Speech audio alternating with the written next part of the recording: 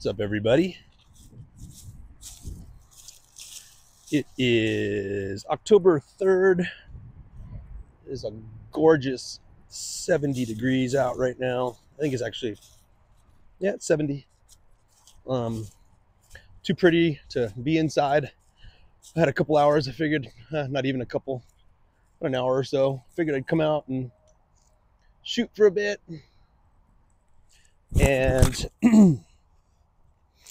I just went and grabbed a bow. I wanted to shoot this one. I haven't shot it in a really long time. It is my Super D.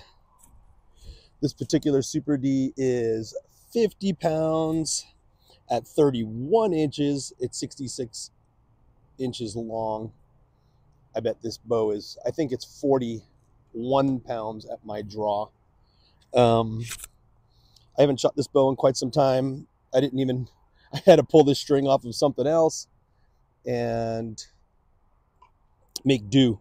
So I have two different arrows here. I have my aluminums. These are my 1914, sorry. I use these for quite a few bows.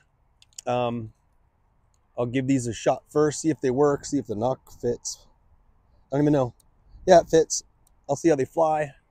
And I'm just gonna walk around and shoot this and see how it goes. And get a little video, do some chat with you guys, and I'm gonna start putting more content out there with me shooting and doing some feedback on whatever it is I'm shooting. All right.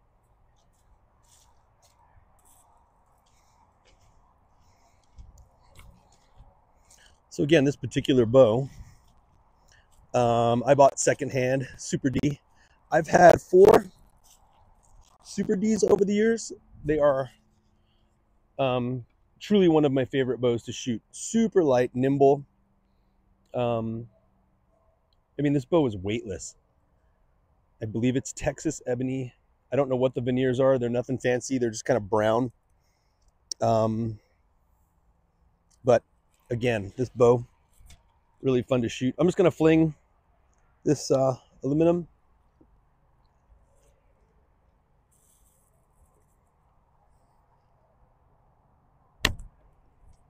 Oh yeah, that flies pretty nice. It's a 1914, and I have 175 up front, 175 grain screw-in point.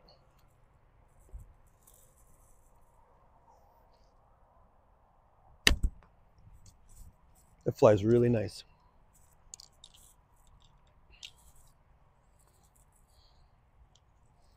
Shoot one more.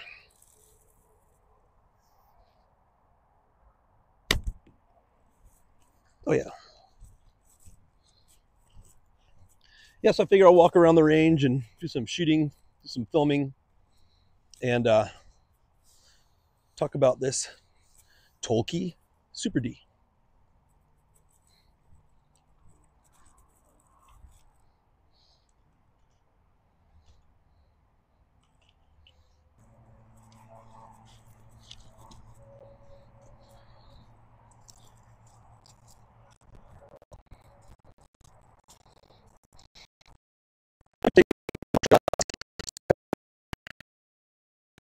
I don't really spend much time with this bow, but this is a favorite. I know how can that be, but ever since I started competing in barebow, I've gotten away from my wood bows. But in the fall, like now, nothing's going on. I'm not competing, and I just like being outside, walking around, shooting my trad stuff. I love traditional archery. It's where I have my roots, so that's what I'll keep doing.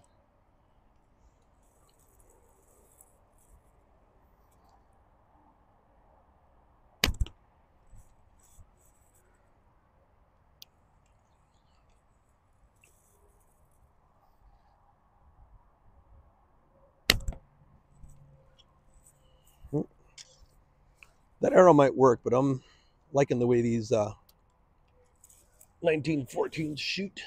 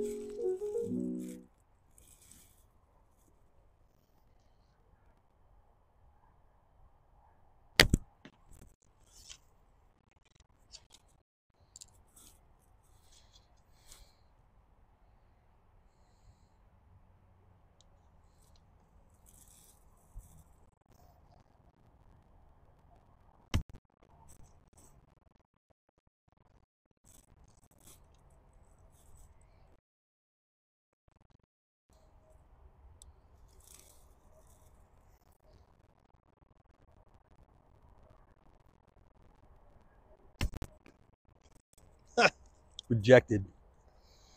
Yeah, again, this bow is, like I said, 41 pounds at my draw. So it doesn't have a lot of power, it doesn't have a lot of punch. It does not throw the arrow very fast. And this is, I don't know, 400 and change grain arrow. Don't know off the top of my head. I'll figure it out and I'll post it on there. I would hunt deer with this bow for sure. Again, very close range bow. I probably, that's 20 yards, I'm guessing, to this target.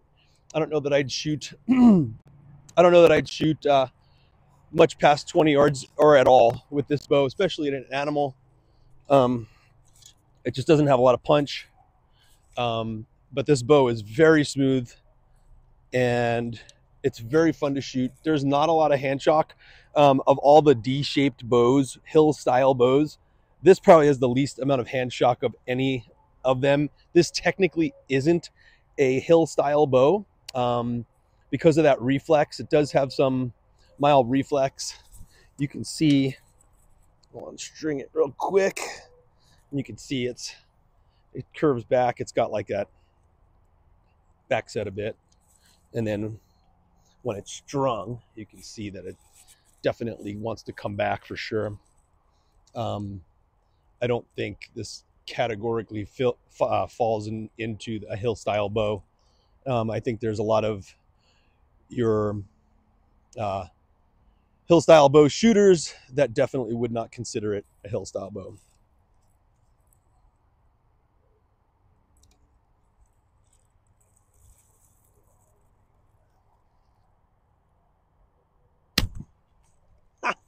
Got rejected again. These targets are quite hard. Carpet and I think rhino liner, sprayed with rhino liner.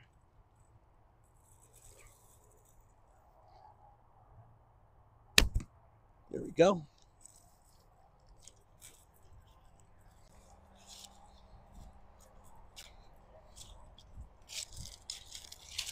Now the Super D, these bows are made by Jared and Dan Toelke of Montana.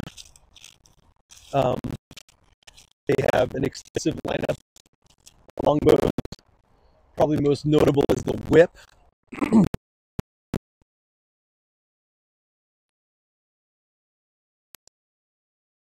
It's a short bow. Of course, they have the 10X. You know, again, just an extensive lineup of bows, and they're all very good shooters. And one of my gripes with bowyers that you've heard me talk about is poor communication. Well, Jared and Dan are not that. They are very good communicators. You can send them an email and you'll get a call back same day.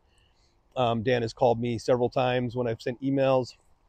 They do very well at communication, which I super appreciate.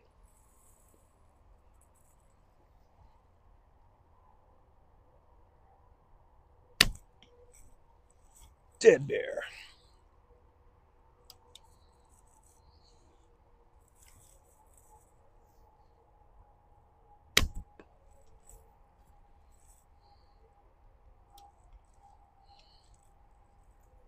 Oh, we got some turkeys coming in.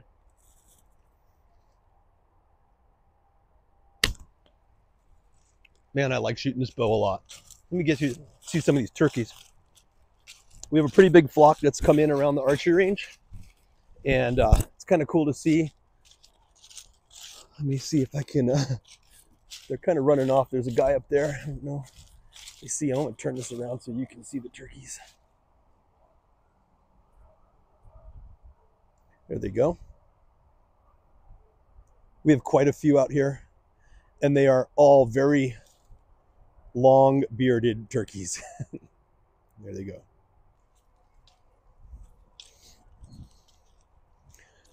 Anyway, back to talking about the Super D. I got 3 kills on this grizzly. They only make the Super D 1 month out of the year, and I'm kind of bummed about that, because when they started doing that, which was, I believe, 2 years ago, I kind of fell short ordering one, and I forgot, and I never got one custom made. And then years went on, and I've been competing and not shooting my trad bows so much, and I just kind of let the idea go by the wayside. And then I believe the month is September when they're making them, and it is now October 3rd, and I was like, oh, I really still want to get one, and I never put in a call to have one made. And yeah, now I'm behind again, but that's okay. I like this one I have. I'm constantly looking for used ones. They're not real hard to come by, but they're not easy to find either. Shoot a couple from back here.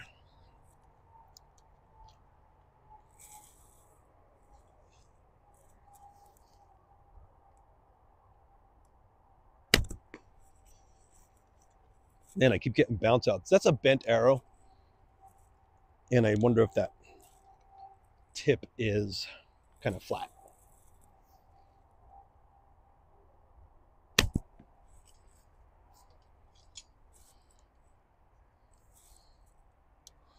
We got one more.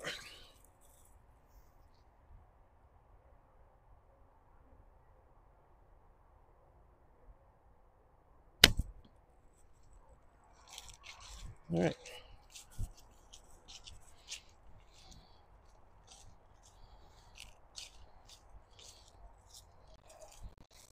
Here I obviously have a tree stand shot. I'm not sure if my mic even works from here. I'm pretty far away at the moment, but we'll see. I'll film it anyway. And if the mic doesn't work, then that's okay. I will just edit it later. But tree stand shot, camera's down by the target.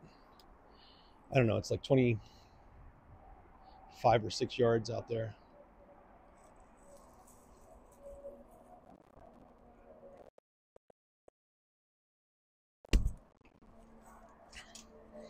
A little low.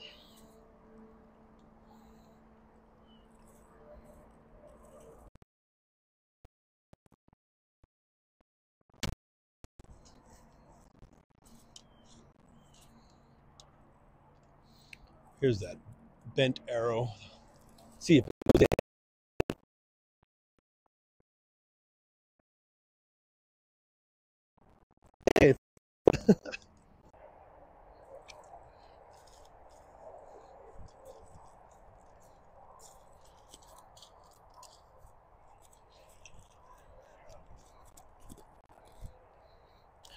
Here is that first one, is low. These two are good shots. I'll shoot this one up close because it's kind of a small target, but let's shoot it.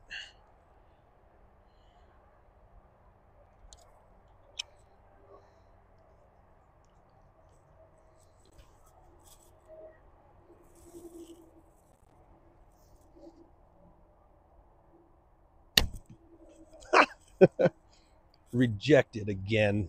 That means this one's going to get rejected too. It was a good shot though. Hey, it's stuck. Looks like a good hard shot.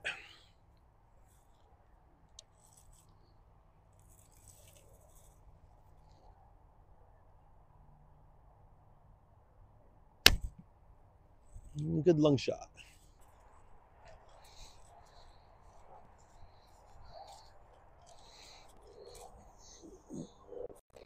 My reject.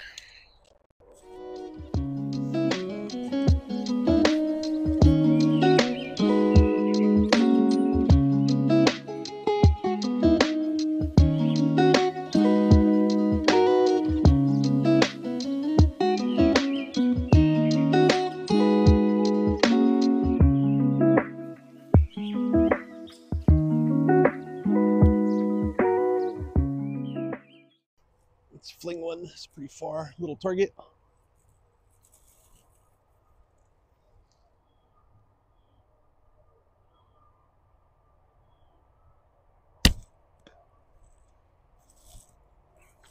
Arrow flew nice. It's a bit low.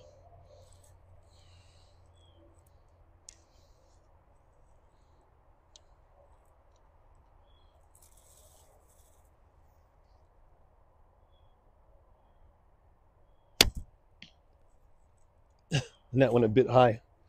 I'm going to shoot this target over here on the right. I like the aluminum. People ask me why I choose the aluminum over carbon with my traditional archery stuff. I don't always choose it. I just like the fact that I can get so many different spines and pretty much find the exact spine I need for any bow. The range of aluminum is massive. If you've ever looked at an aluminum archery chart from Easton, you will see that they have so many. And, you know, with their natural weight, you can pretty much get a good hunting arrow. You won't have to weight it up in any other way. It's got a beautiful weight to it. Not like a wood arrow where you'll find some pretty dense woods, but aluminum arrows have a really nice weight, a little bit of point weight, and then it's good to go. So the tunability of the aluminum arrow is what I really, really like.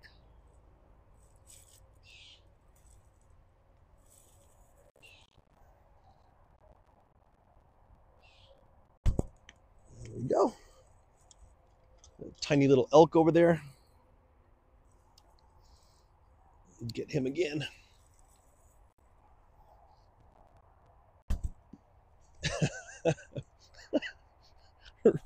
Rejected.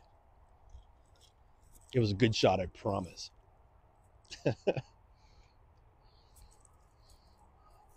Let's shoot that one again over there on the left. It's a badger?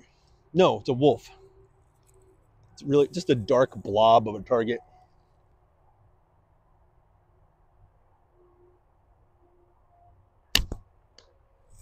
All right.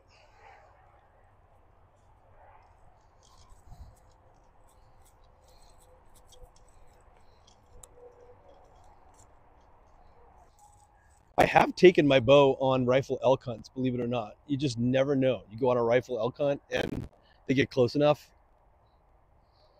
you can shoot them, but it's always better with the rifle. You get it done quicker, but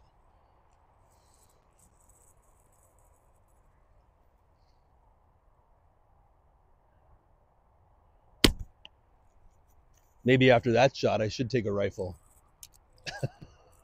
That completely missed. Now, in my defense, that's a really tiny little elk. Probably wouldn't even be as big as a dog.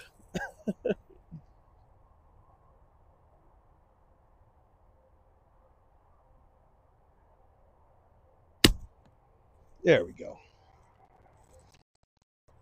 Now, if you're noticing I'm canting the bow, I do cant pretty much all of my wood bows.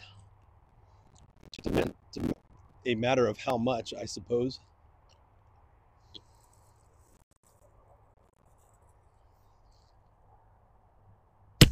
No, I hit my shirt. Actually, it was still a good, decent shot. Not a great shot.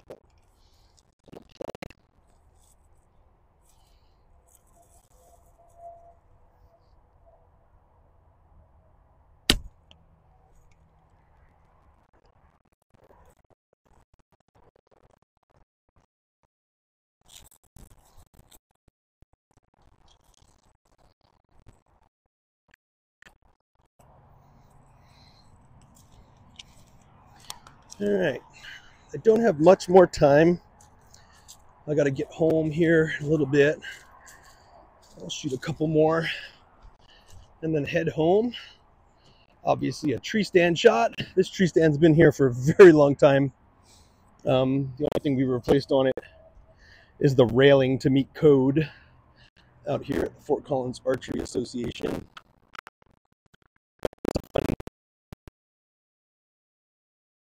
I know you can't see them, but I think one is 35 and the other's at least 45. I'm not even going to attempt at it, but I'll shoot at that 35 yarder. I think it is. I don't know. I guess need to know. I'm going to hold point on.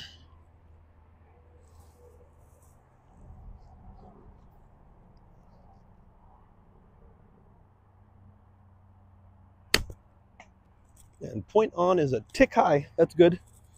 So I can aim a bit low, make up the difference. I'm going to hit my shirt.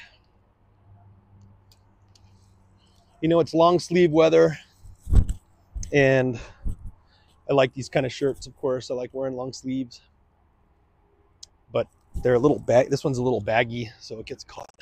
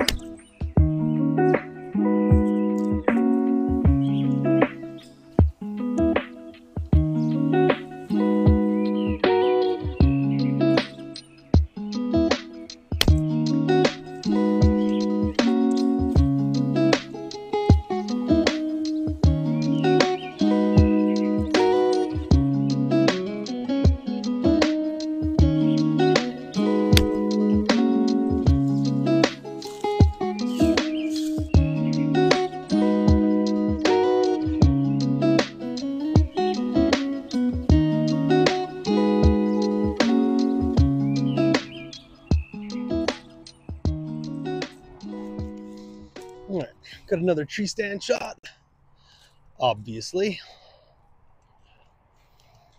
You know, long bows, like these here, anything over 60 inches, when you get into the 64, 66, 68, 70, and you start shooting from a tree stand, things get difficult. I've heard that from many people, and I've experienced it myself. You just have to kind of know how to navigate around whatever it is you're shooting, your terrain, your area, your tree, cutting branches or however, but it's totally possible, absolutely possible to take a long bow into a tree stand. Yes, it's a little more cumbersome, but it works absolutely fine.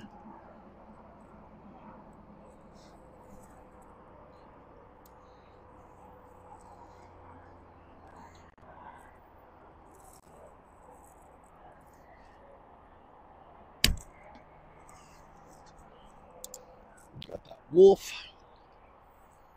Let me see if I can hang over this. I don't think I can. I'll probably get some string contact. Yeah, I don't really care for that. I'll just step back.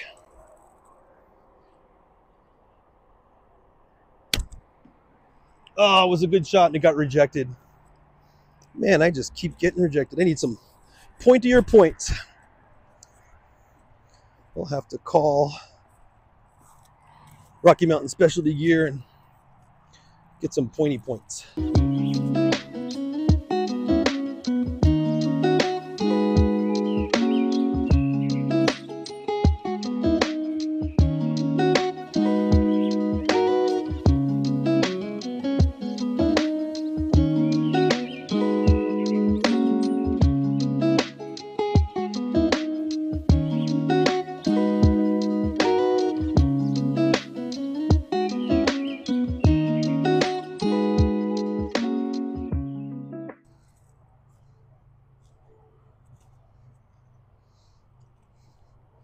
See my view this evening.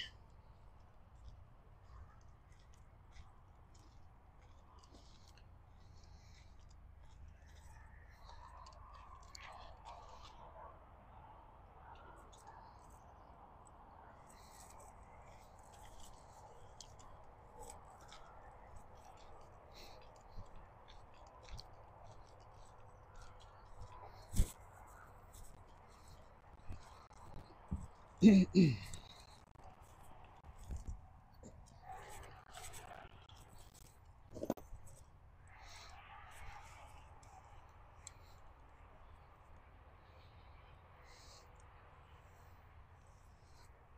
have a little pond here, and I have quite a few bullfrogs, and it's kind of nice to see.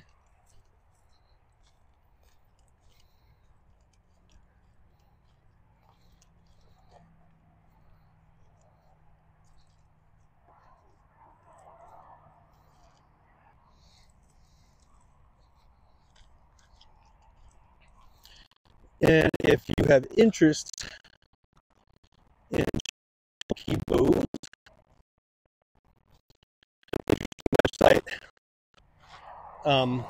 their website is montanabows.blogspot.com, and that will take you to their website. Just an informational page. They have some photos of stuff they've done. Once in a while they'll update it, and because you'll otherwise see that they have stock bows, and they don't really update that very often. So you'll see a pile of them are just sold. There's a lot of pictures on there, but they're sold. There's some, I guess, that aren't, but not many. Most of them, from what I've seen, are sold. But you can see what they offer, which bows they offer, and you can order direct.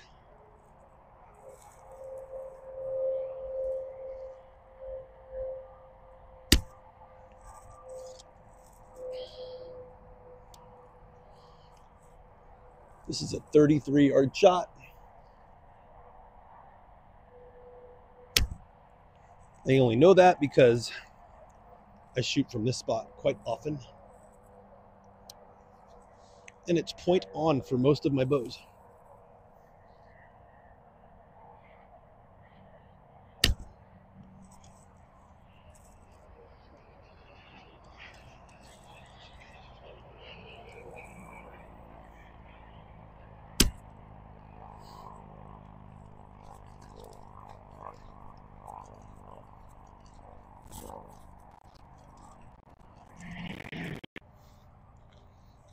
So, as I head back to the truck, some final thoughts. Great bow, sweet shooter, Super D, Toelke bows. This particular bow, like I said, short range bow. Most traditional archery stuff is short range gear, 20 yards and in. I've very few bows that I would start reaching out into the 25 and 30 mark. Maybe at elk with some of my heavier stuff, I'd have no problem. I just know they're fast, flat, heavy hitters, 50-pound bows, things of that nature. I'll bring one out here sooner than later and mess around. But check them out, Toelke bows, Super D. Hope everyone's well. Make it look good.